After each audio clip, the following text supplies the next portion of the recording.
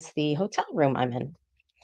So, what are the top three things that I wish I knew before getting started with circular knitting machines? And so, I want to talk about those three big tips. What is the best yarn to use with your circular knitting machine, and is cotton possible? Let's talk about beanies and the sizing of beanies, and then what else can you make on a circular knitting machine besides the beanie and the scarves?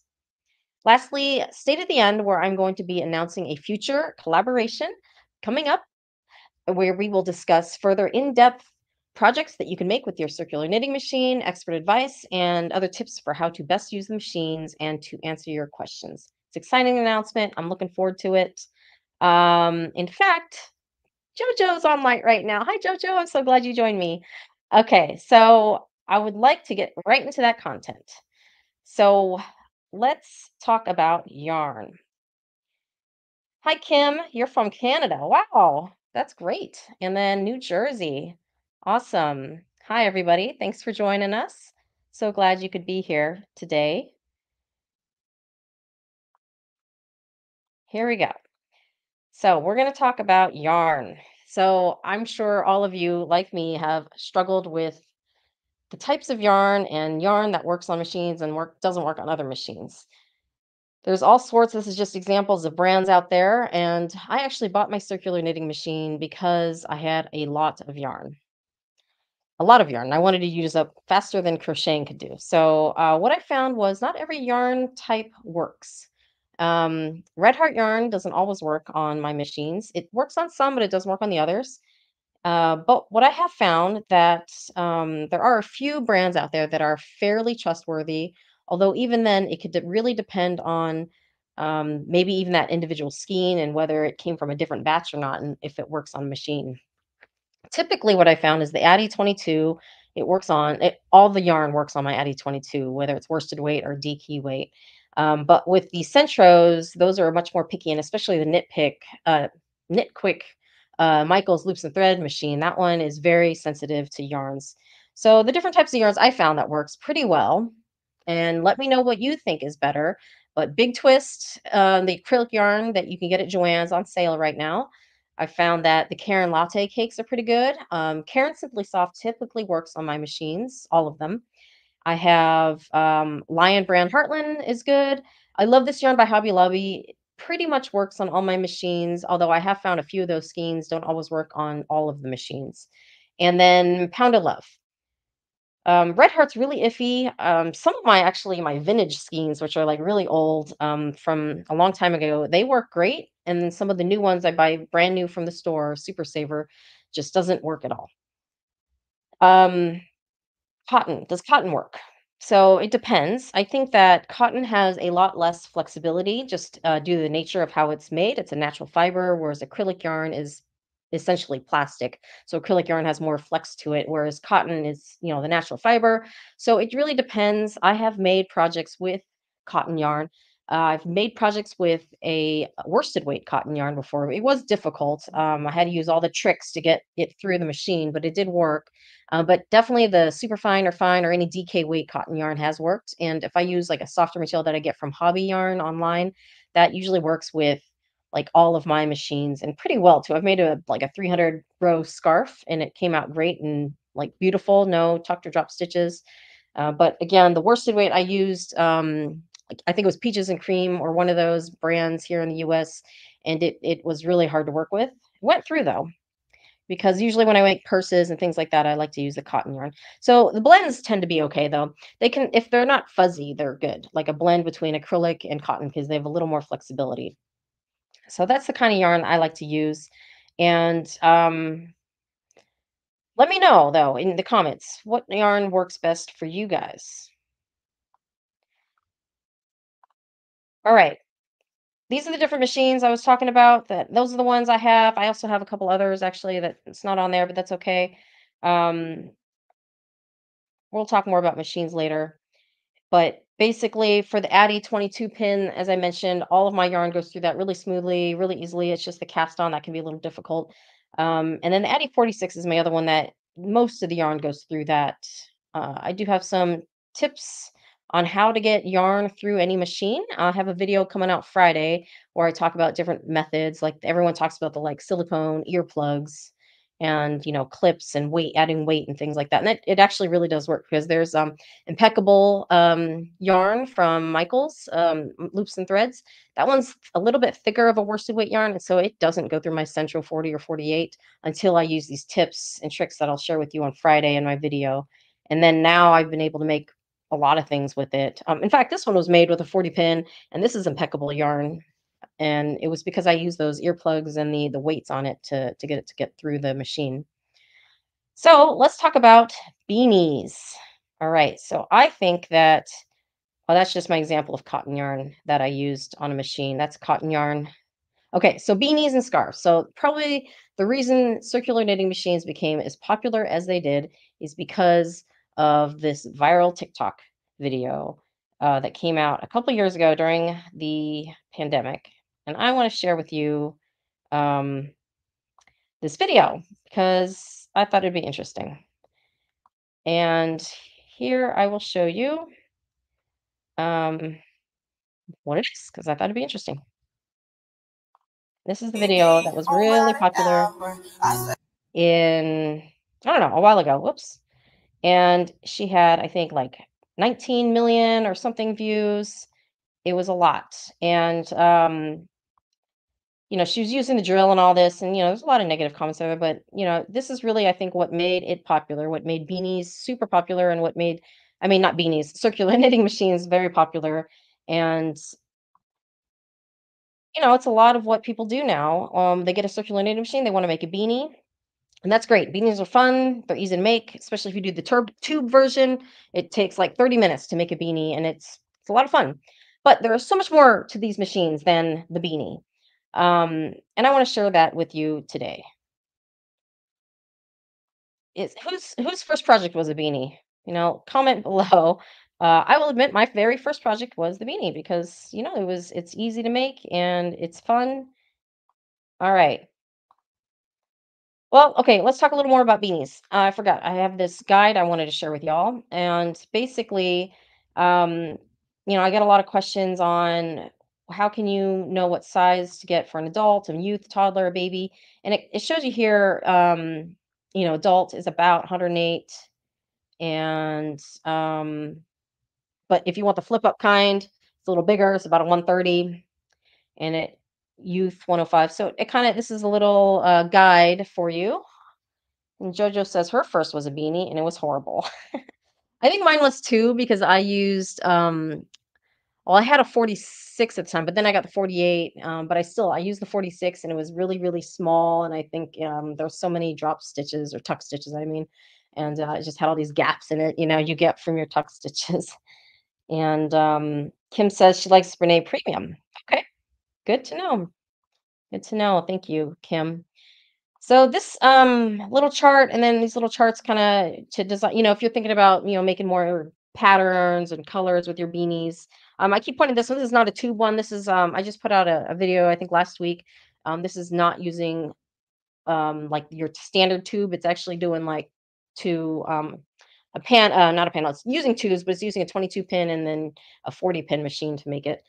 That's the video though on my channel. You can watch that. But this guide here I'm showing you is just a way that you can design your beanies using, drawing it, coloring it. I saw this one lady had like it was like a coloring pad just like this. She gave it to some kids and they colored it and she was able to design her beanies based off that. So just a fun idea and thoughts of how you can make your beanies a little more unique or fun. All right. Next thing I want to talk about is there are more than to these circular knitting machines than beanies. Boring, right? So it can get boring. Scarves as well. You just make a tube of what 200 to 300, depending on what size person you're trying to fit that scarf on. Um, let's talk about something else. So, what else can you make with a circular knitting machine? What do you guys make? Comment below. What kind of things do you guys like to make with your circular knitting machine outside of the beanie and the scarves? I I think my very first project after the first beanie was this blanket. It's a I want to do color changes. I I just drew out a picture basically on an Excel sheet. No, I drew it by hand and then put it on an Excel sheet. And I just put like all these colors that I wanted to have, and I wanted to have like a rainbow fun blanket. And so I put that on an Excel sheet. I estimated, the blocks and how big they should be. And then out came my rainbow block blanket, which I love. It's thick because it's tube, so it's a very thick blanket. What else do you guys like to do? Let's see. Nadine, let's see what she's saying here. She says she has two machines, an Addy 22 and an Addy 46, and her first project was a beanie, and she just made a blanket. Oh, the ombre, nice. I bet that looks awesome. And Jojo, she says loves making toys. Me too. Me too. And Nadine, you did strips. Okay, is this for your blanket, I'm guessing? With the fringe. Yeah, awesome. Kareen is saying you like stuffed animals. Nice. And crochet amigurumi. Yeah, me too. Very cool. That's why I decided to start making amigurumi as well, because I was doing crochet and I said with these machines, I could probably do something faster and just as cute. And so that's what I did. I ended up making this little turtle up in the corner, the blue one, and then just recently I published my blueberry turtle on my channel, but turtles because I love turtles, hence the name, and other toys that I like to make. The duck squish, really easy. I made that with the 40 pin. I think I actually used the Knit Quick machine and made a 40 pin um, duck on that. My inspiration was squishmallows. Those are adorable and cute, and so that's why I like to make these fat little animals. Uh, what kind of animals do you guys like to make? I think my favorite was the turtle, but I'm particular to turtles. And Corrine says she made a turtle pattern last week. Well, if you're in the Facebook group, I hope you share that picture with us. I love to see these turtles. A lot of fun. And so Leggy Froggy I made because the crochet Leggy Froggy was super popular. So I said, well, I guess I'll make a knitting version of it. And actually, would I was doing some vendor markets and sold a few though, or I sold a lot of those. They're easy and they're kind of cute. And keychains are really fun and fast, easy to make, cute little gifts for friends and kids. Like pickle guys and mini ducks, the polar bear and candy corn for Halloween, or a little ladybug. So I like to make all sorts of different keychains. I don't make any videos on these, unfortunately, but they're pretty easy to make. I use my 22 pin a lot, and that's why I really love my Addy 22 pin, because it takes all the yarn, and you can make these cute little toys and pretty fast, and then they're great gifts or things to sell at markets if that's what you're into. What kind of keychains would you like me to make? That's a question I'd like to know, because I'm always trying to think of other ideas of what to make. I only made the polar bear because my son's favorite stuffed animal is a polar bear, so that's why I made it for him. And characters.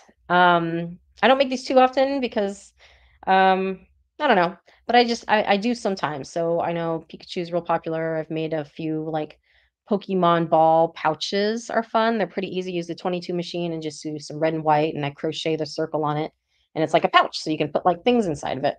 I've made different things like that where it's more character based. So that's another thing you can do is, think of I don't know, like Bluesy or some popular character on TV that you like, and try to, design it, draw it out, and make your character. It's not it's not too difficult. You just got to be kind of creative. I mean, I use a lot of inspiration, like I said, from things I see on TV or something else. Little bees, pretty easy to make. Zombie for Halloween. And then snowman, Christmas, so like holiday themed animals you can make, or things that you can make on your machine, pumpkins. Of course, I do use a lot of crochet. I intertwine my crochet in a lot of my circular knitting machine projects. It's just a fun way to do it for me. And of course, the chicken squish, very popular right now. And I love seeing all the different chickens that people make and all their variations of colors and the way they do the head. Again, it requires a little crochet to do that top part of it, which I know turns a lot of people off, but I hope that it doesn't. In my video, I hope I explain it slowly and well enough that everyone can do the crown of the chicken to really build out its face. Somebody had a good idea where they added weight to the bottom of their chicken squish so that it's more like a doorstop. So you add like a bag of rice that you would probably need to sew a fabric pouch and put your rice, and you put it at the bottom of your chicken. So then it's a weight that you can use to, I don't know, keep your door open or closed. I thought that was a cool idea so that, you can only have so many plushies and toys, right? Or maybe never enough. So having a weight on the bottom makes it kind of a useful little item. So the chicken squishes are some of my favorites. I love seeing everyone's different chicken squish. Did you guys make a chicken squish yet? I'd love to see it if you did. Let's see. Go to the next here. So this is the big announcement I wanted to share. I just already shared it, I guess. Whoops. Well, JoJo's here too, so that's okay. So March 13th, at the same time, so 4 p.m. Pacific Standard Time or 7 p.m. Eastern Standard Time. It will be a live collaboration with me and JoJo, where I'm going to be basically some questions at her. And she so graciously agreed to join and kind of do a little interview, talking a lot about different projects, what else she makes on circular knitting machines, go into some of her process of design and projects, and just different tips and advice for people who've maybe never done circular knitting machines before, or they're new to it, and what she wants to teach us about what you can do now to prevent any like issues that maybe she went through. And then another fun thing is we're going to talk about favorite machines. What's her favorite machine? What's my favorite machine? I'm going to do a poll for everyone else. So think about that and other expert advice. So I just want you to know that March 13th, 1600 or 4 p.m. Pacific Standard Time, join us to discuss projects, expert tips, advice, and the best machines and why. And also, we're going to do an answering question session. And, nope, she said not yet. Oh, well, there's the announcement. I hope you all join us today. I really appreciate everyone joining. If there's any questions, I didn't see any come through.